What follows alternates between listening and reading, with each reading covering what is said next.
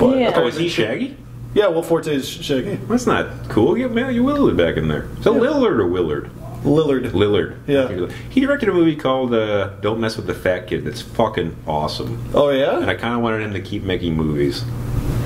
I don't know if he did or not. I'm sorry, Matthew Lillard. We love you. Should we talk about comics?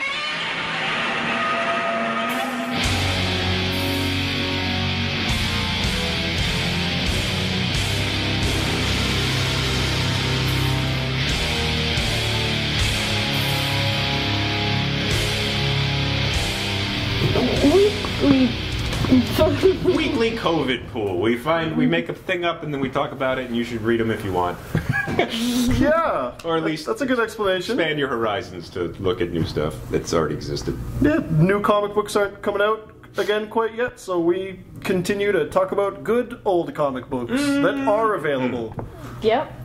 This week we're talking about spin-offs. Spin-offs! So comics that started within a different comic that became their own comic. Like Frasier, the comic. The acclaimed Alan Moore graphic novel, I also didn't Frasier. know that Frasier was a spin-off, so No, he was this is news to me. He was a customer in Cheers. Which I did not know. Yeah, I had no idea. That's hysterical. But like spin-offs we were talking about are pretty wide, cover a wide variety of things, especially in like the superhero Marvel DC world of comics, whereas it's a tough Robin one, yeah. was introduced in Batman, and then like any like Robin or Nightwing comic is technically a spin-off. Yeah. So like it's a wide margin. Wolverine showed up in a Hulk comic. Does that make Wolverine Incredible a Hulk. spin-off stuff? Yeah. I would, so anybody that showed up in another book and then got their own book, which happens a lot in comics, so we've learned as Most picking of the out time, some of yeah. our favorites. Definitely less on indie books than the big superhero ones, but still a lot of spin-offs. We're gonna try to steer it away from. Oh, he showed up in the Superman comic. Now he's a character. You know, Batman. Yeah, exactly. Do we want to do a sandwich? Maybe start with one of our DCs. A DC sandwich? Maybe DC, Dark Horse, DC. I mean... Delicious. I can go. Yeah, if you yeah. want. No, do your thing. Do whatever you want to do. No, but you were gonna do. I don't care. Which one are you doing? I don't care. I don't care. I like Sandman. Everyone knows I like Sandman. I talk about Sandman ad nauseam. I feel like that makes more sense because, like, so we both like Lucifer. We both really like Lucifer. So this is a Chris and Jason. I haven't read Sandman.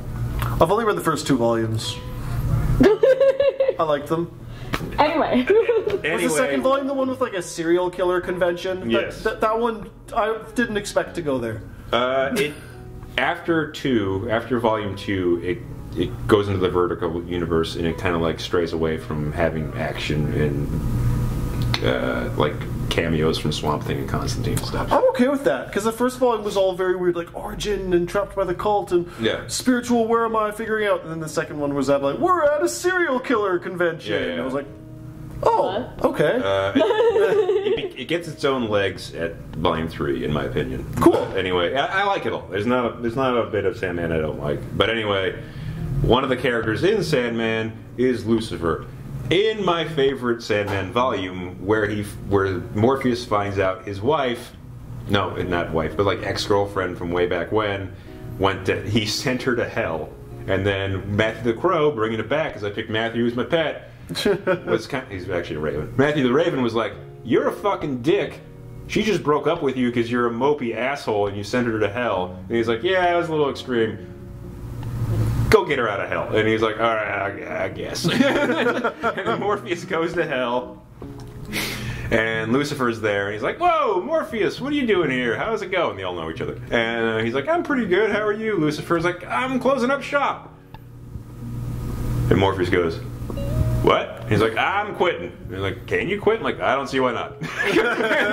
I'm done. So he kicks everyone out of hell. So all like people on Earth start to like come back to life as like zombies, and like all these demonic astral beings start to come back, and like other. There's a fight in hell for like who's going to take up the mantle. And everyone like But anyway, I digress. It's not what Lucifer's about. And Lucifer retires, and he moves to California and opens up a piano jazz club. Oh, that's the TV show. That's the TV show. That's where the TV show and the comic end. Lucifer in Sandman's a little bit more jokey. He's a little more like devil may care. He's way more stoic in Lucifer. Okay.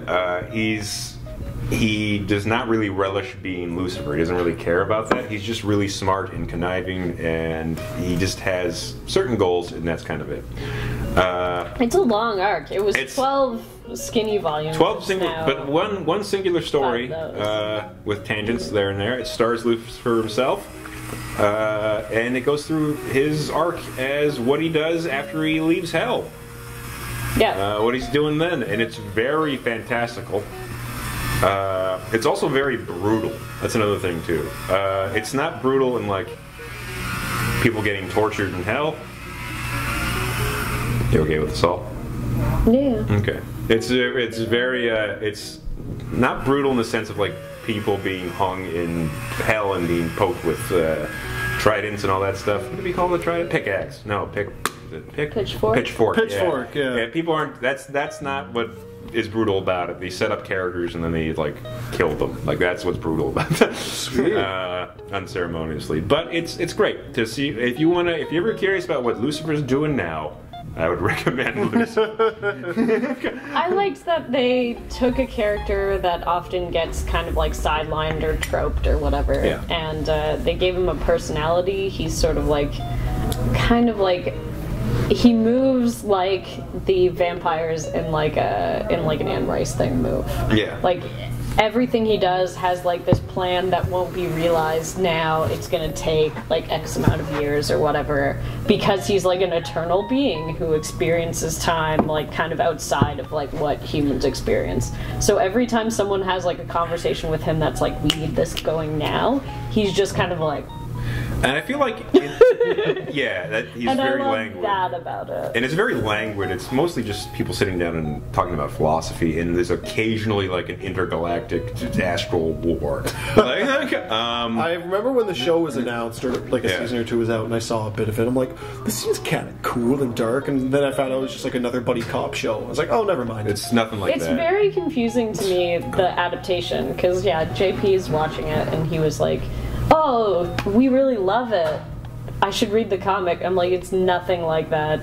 In the comic, he goes and finds like conceptual beings, which I guess is very like Sandman, and then undermines their operations just because he's been around so long, he knows what it's about, and his whole goal in everything he does is just to dismantle the system of heaven and hell and create like a realm where nothing matters and there's no deities and nothing exists. Yeah, he's very much like a John Locke libertine. Like that's his thing. It's just like question authority, dismantle it if you have to. Like that. Like it's very true to like the old, like what's the word I'm looking for?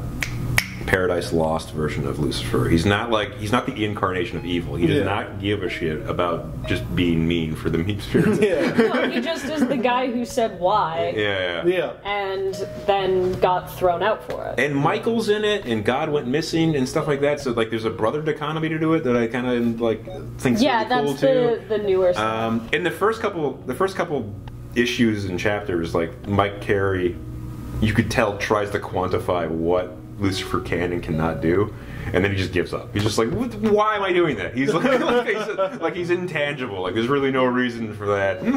Yeah, the only reasons they give in the comic for him not being able to do things are that there are other beings in place who prevent something from happening. So those are sort of the adventures he goes on, is he seeks out those sort of mythical like beings and then tries to find a workaround to whatever sort of force they're holding together. There are rules. It's just he likes to break them. That's the thing. Like that's so Mike Carey breaks up. He makes up rules for how this universe works, and by the universe I mean actually this one. And then has Lucifer just kind of like deconstruct that.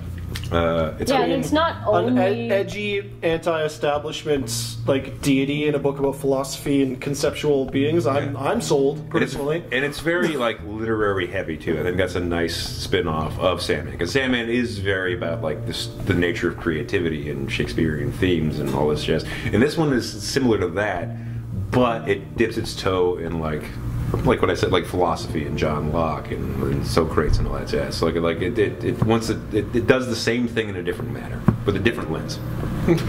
Cool. Yeah, it's good. I like it a lot. The only thing better than it is Sandman. Do you know what isn't incredibly deep and laden with philosophy and themes and questions about creativity and Shakespearean schemes? I don't know, But it's still a very fun read. I don't know, what? Lobster Johnson. Who's Lobster Johnson? Excellent question as always, Jason. Thanks, bud. Lobster Johnson is a character from the pages of Hellboy, whom we all know and love.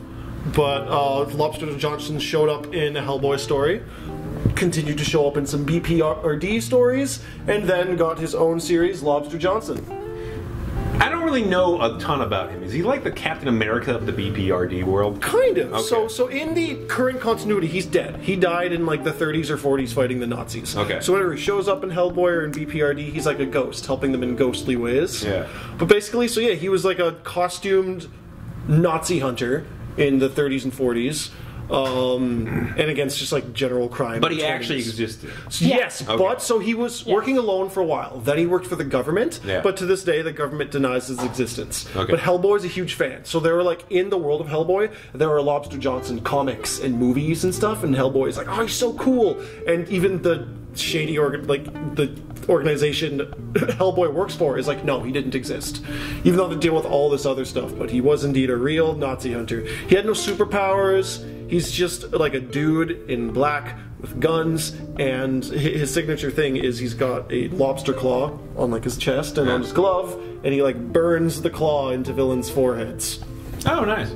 But like, I would recommend personally Lobster Johnson just for like I said, it's not the deep ongoing philosophy of like a Neil Gaiman title, but it's just like, it's fun, pulpy. It's an amazing pulp, like, noir version, almost Captain America-y, but he's more of a vigilante than that. It's more like the Shadow. Yeah, Yeah, It's yeah. like it takes like Steampunk. it feels like reading Hellboy. It's in the same world because there is mysticism and the magic comes in and stuff, but it's basically way like less. yeah, it's like if you like Hellboy but you want a little less spookies and a little more like 20s to 40s like mob Nazi action. Yeah, it's Then- very noir. It's very like finding out what's going on, what's the plot, so Yeah. that he can show up and punch a guy.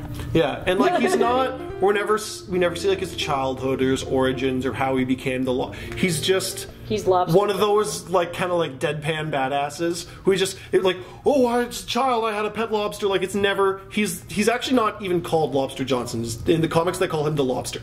Oh, Yeah. okay. But like his alter ego, which is not really known to be true because it was alter ego in the fake pulp serials, is like a crippled, like wheelchair-bound millionaire William Johnson. Do Hellboy and like a ghost of Lobster Johnson ever meet or anything? Yes. Okay. They Cool. first meet, I believe, in the Conqueror Worm, which is a very popular Hellboy arc.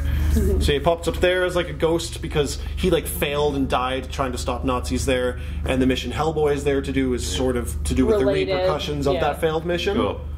But yeah, it's just he says very cheesy, like pulpy things like "Beware the claw of justice" right before he like jumps off a rooftop. Like it's very purposefully like blocky, and he'll hold a guy down in front of him and be like, "I inflict justice, for I am the claw, and feel its wrath," and then like burns a claw on their forehead. It's Yeah. goofy. And the new Hellboy movie starring David Harbour with Thomas Hayden Church as Hellboy, it actually like the short scene that he's in like captures the cheesiness of it. The books like the sort of pulpy like bam pow fighting gangsters in the 30s. Like it kind of fits that. Yeah. Because he's just like love Thomas Hayden Church. And he's not like the trim like jacked superhero of today. He's straight up portly in the movie, which I kind of love for this character. Which is personally. kind of neat because Thomas Hayden Church can be like super muscular. Exactly. Yeah, he's not like a jacked superhero. He's just like a. It reminds me of like when you see people playing superheroes in like the 1940s. Yeah. They didn't they're in good They're in shape, shape, yeah. but they're not like the ridiculous standard of today. So I kind of like that look for Lobster beefy. Johnson. There's a difference. Yeah, But he's he- got like a dad shoulder. Yeah. Yeah, but in the movie, he literally like shows up over all the Nazis, like Guten Tag, and then like flips off the roof and shoots them. And then like I forget exactly what he says, but he does the resting. He's like, "I beware the claw of justice," and like burns it in the forehead. Like it's deadpan. He's doesn't get a lot of character development, but it's Mignolaverse, and it's great. You got some great character designs, some great villain designs. I'm personally a big fan of the villain in Volume 2 here. It's just like a ghostly reminds Nazi. me of, It's like a flaming Nazi ghost skeleton in an overcoat with like black flames. It's just... You remind me of Mignolaverse. Yeah. the gray ghost from Batman. Gray Ghost. Yeah! Where From the like animated Batman was series. inspired by the gray ghost. There we go. We got this spooky overcoat. Oh, that's really cool. I like that a lot. Skeleton with the black flames Yeah. and stuff, yeah. And then it was voiced by Adam West. How cute was that? It was a great episode. Yeah. But, yeah. Lobster Johnson, there are totally, like I said, he shows up in BPRD, but I think there are 6 trade paperback volumes, and that's like the entirety of his story. They're always like co-written by Mike Mignola and David Arcudi. They get a few different artists rolling through, but they always like capture that like 2D matte look of like the original Hellboy art. Yeah.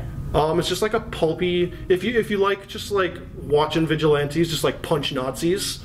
It's a good time. Al Cootie's really good at 2 very different sides of the spectrum. He's good at like hard-boiled, gruesome, like real life stuff, or he's good at like Sunday newspaper action Superman stuff.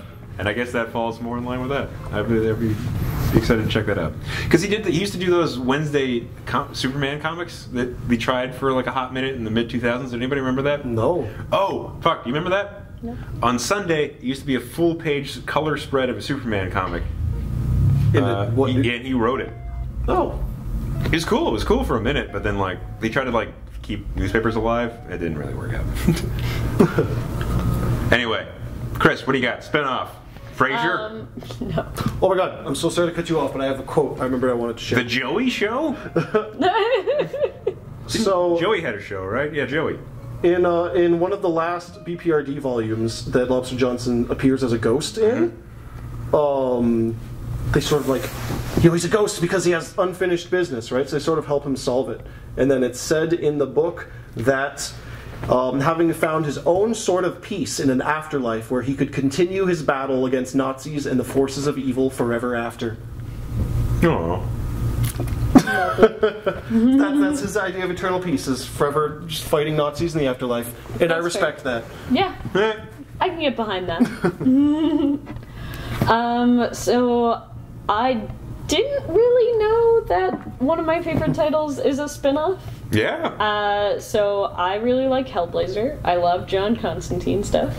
I've always read a ton of it, and I knew he appeared in Swamp Thing, but I didn't know his first appearances were in Swamp Thing. Yeah, and then he became his own title. I want to say it was Alan Moore's run on Swamp Thing that introduced him. I feel Yeah, like but he I created didn't him. know Not there sure was like who. a gap between, you know what I Yeah. mean? Like, I thought they ran congruently, and they crossed over, because Swamp Thing shows up in Hellblazer, but it turns out Hellblazer is a spin-off.